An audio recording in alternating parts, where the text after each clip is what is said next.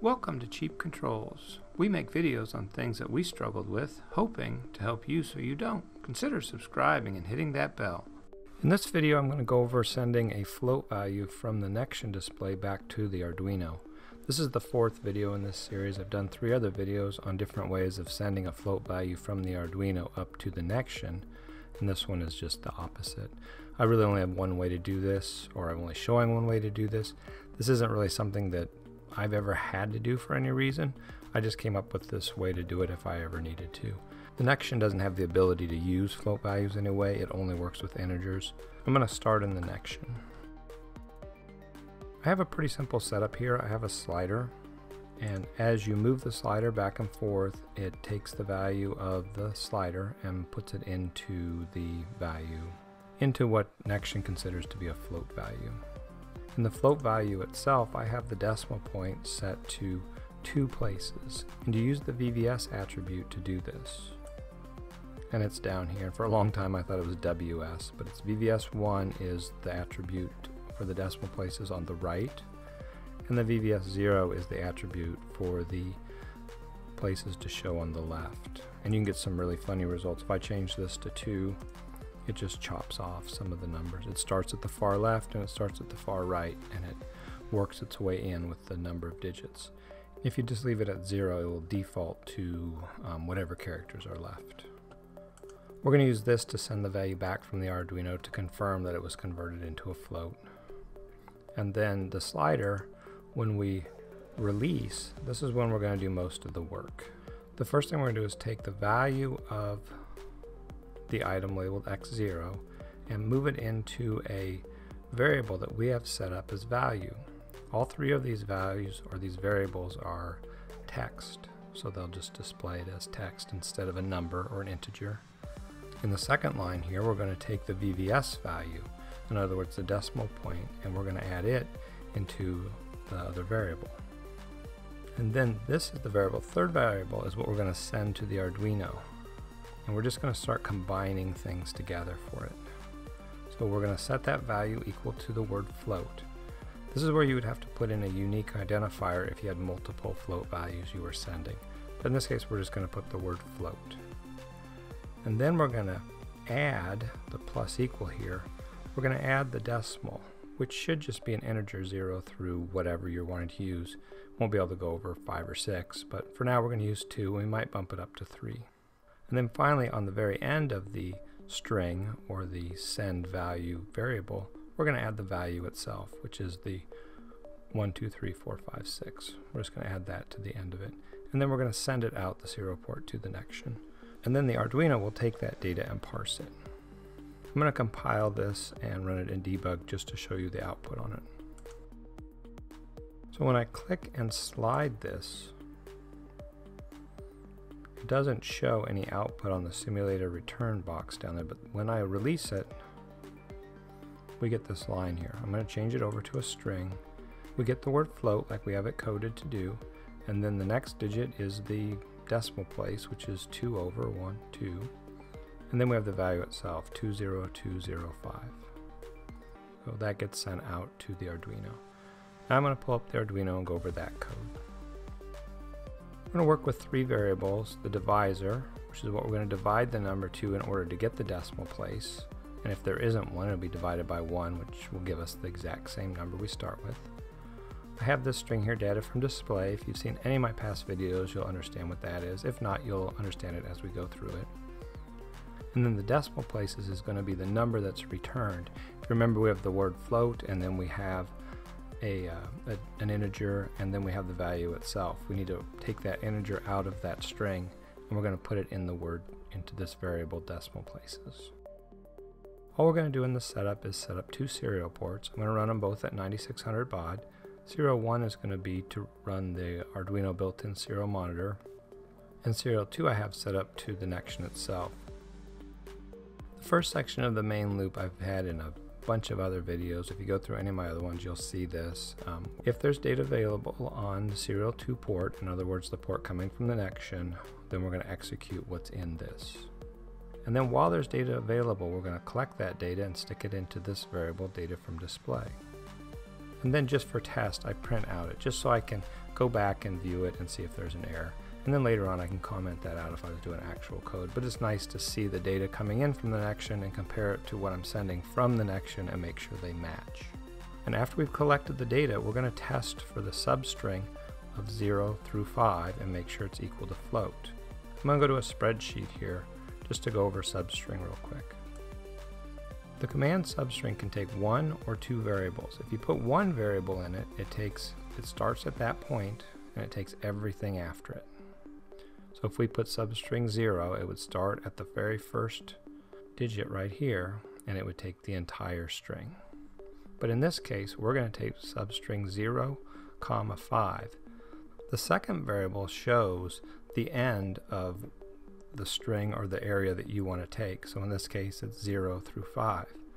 But the strange thing about substring is the first variable is 0 based.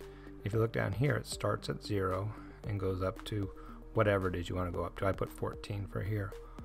But the second number, it starts at 1. So in this case we're starting at 0, which is the F. We want to finish at 5, which is the T. And sometimes that can get a little bit confusing. But you have to remember in substring that the first is 0 based and then the second number starts at 1. We'll come back to this when we get to the decimal place. So if that data is float, then we want to execute what is in between these curly braces. So the first thing we want to do is configure the divisor.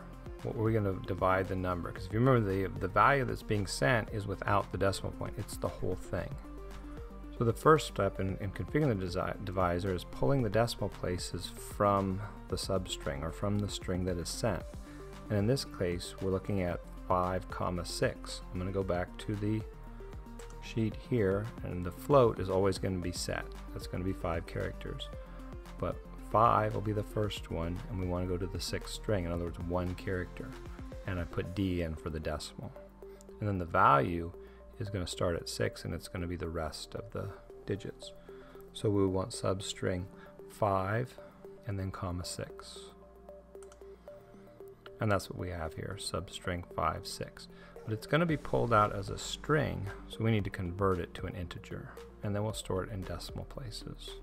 And then what we're going to do is we're just going to take that number, and as long as it's not 0, if it's a 1, then we're going to divide the number by 10, which will move it over. It'll move the decimal place 1 place over to the left. If we divide it, if the number was 2 the decimal places, we would want to divide it by 100. So we're simply going to take the divisor, which we currently have set up to 1, and we're going to multiply it by 10, however many number of times of the decimal place that's sent to us. So if the number is 3 that's sent, it'll be 10 times 10 times 10, which will be 1,000. Or in our case, we're sending 2, it's 10 times 10 is 100. So we're going to take that number and divide it by 100. Then we're going to print that out. We're going to print that divisor out just as a test to the local serial monitor. And then after we've printed out the divisor, we're going to create our value itself. Out of the data from display, we're going to get the substring 6, and if you just have the 1, it's going to take everything that's left, and we're going to turn it into an integer, and then we're going to divide it by the divisor. And I could put a 2 there. I don't have to send that 2 from the Nextion, but you'll see why later when we make a change in the Nextion, everything else will be automated. So if you had multiple float boxes or X boxes on the Nextion that had different VVS1 variables, you would just send it, and then this code would automatically decide where the decimal point should be. So we're going to take the data that we bring in that integer, and we're going to divide it by the divisor, and then we're just going to serial print it locally first. So we're going to print the value is equal to, and then the value, and then the decimal places again here. So we print it to the right degree, to the point, to the decimal point 1, 2, or 3. Then here's where we send it back. The item on the Nextion is t0.text, and then we have to use the escape quote, and then we're going to send the value again with the comma and the number of decimal places we want to show, and then another quote, and then we have to send the 3 FFs.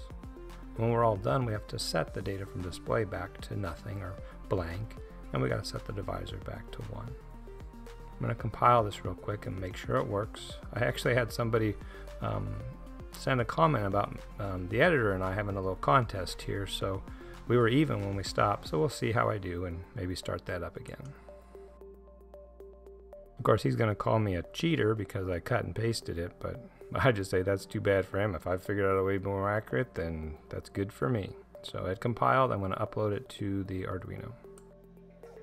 Okay, we're back over on the Nextion here, and we're still in this debug mode. What I do is if you come down here and click it on user MCU input, it uses the other COM port. If you look down here, 6 is the Arduino, and 5 is that secondary one. You can set your baud rate here. We have it set at 9600, and just hit start. And nothing should happen, because the only time we're going to send anything to this box, which is that T0, is after we've sent something from the Nextion to the Arduino. And that should only happen when I release off of here.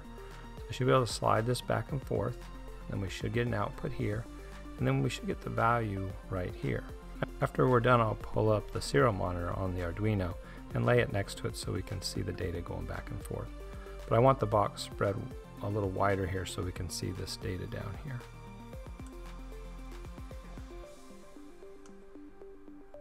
And you can see that here we send that float with 2 decimal points, and the value is 31245, 312, and we get the value back. I'll set this to string. And you can see TO text equal, and this we need the quotes in the string, and that's why we put those escape sequence in there. And it's 312.45. So it works pretty well. But as I said before, we should be able to go into the Nextion now without touching the Arduino and move the decimal place over 1, and it should work.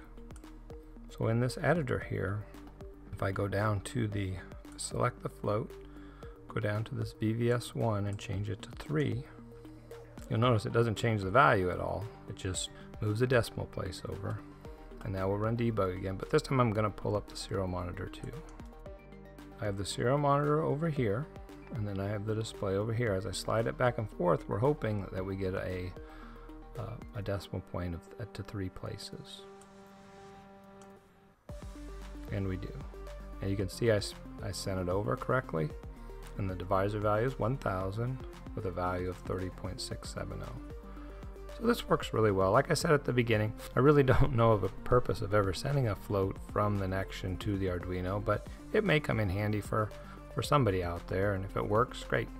And this will probably be it for my sending floats back and forth between the Nextion and the Arduino. If you have any questions, you can put the comments in the YouTube video, or you can go to cheapcontrols.com and feel free to submit a question there.